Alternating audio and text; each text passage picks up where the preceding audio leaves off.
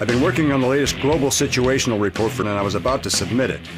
I'm not really supposed to do this, but I thought you might like to hear some of the important stuff before I do. Air base is nearly back to operating at 100%. Seems like it was an all-or-nothing attack on the part of those rebels, and then make sure they lost in a big way. The guys who were there can't speak highly enough of you, included.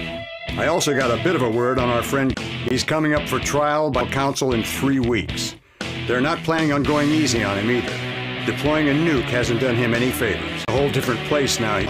The tourists are beginning to go back, and the locals aren't too scared to talk to you anymore. Bit of worse news when it comes to the southern, I'm afraid. The environmental impact of all those burning is huge. There's a bit of good news on that front, though.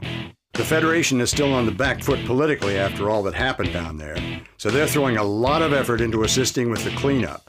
There's a joint moving down there right now to do just that. Can only hope they do a good job. As for itself, they got their first ever elected ambassador just last week. That's the first time ever for them.